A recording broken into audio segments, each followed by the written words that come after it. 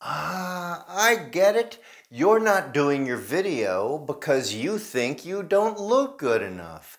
Is that what it is? That's what it is, isn't it? You see yourself in the video and you think that you don't look good. You don't look like you know what you're doing. Oh my God, and that's stopping you, isn't it? It's stopping you. That is what is allowing you to get in your own way. And in fact, you don't remember that actually you have more important things to worry about than getting in your own way. You want to get out of your own way so you can say the message.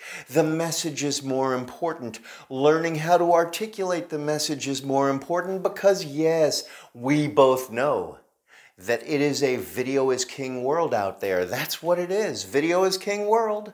And therefore, the message is more important. And not only that, but the message needs to be said well, because there's lots of other people saying the same stuff. It's just the only difference is that they say it shitty in a boring, lackluster way, and you will attract clients and future clients and all sorts of interest and engagement if you actually say it well.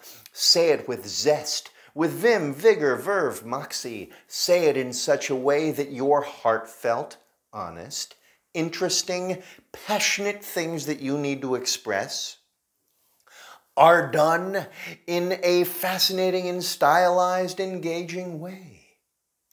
Because you're now getting out of your own way and you're realizing that it's more about the message than it is about looking good on camera. Do you think that Stephen Hawking worried about looking good on camera? Yes, he wanted to look good, but he had severe physical disabilities and handicaps that prevented him from looking as good as you. He had a fully operational electric wheelchair that propped him up, and he had to talk through a computerized voice simulator. And that did not stop him from getting out there. He had important messages for people because he was a brilliant astrophysicist. You, while you may or may not be at the level on par with the brilliant Stephen Hawking, you still have an important, passionate, essential message to help people. And if the only thing that's stopping you is that you think you don't look good on camera, oh my God, is that going to actually stop you? Are you going to let that prevent people who need your information, talent, passion, and method from getting it from you just because you want to get in your own way? I don't know what kind of mommy issues, daddy issues, or growing up problems that you learned that in school, that you're not good enough, but I'm telling you, you are. And you need to get out of your own way, get over the fact that you don't look great at first, and learn this shit from someone like me. Because that is what is going to enable you to distinguish yourself from the bottom-feeding white noise herd of bullshit, lackluster, boring-ass delivery that is out there all over the place. You see it all the time. I see it all the time. What brings people to you is when you extract yourself from the herd and make a unique mechanism of stylized, unedited brilliance.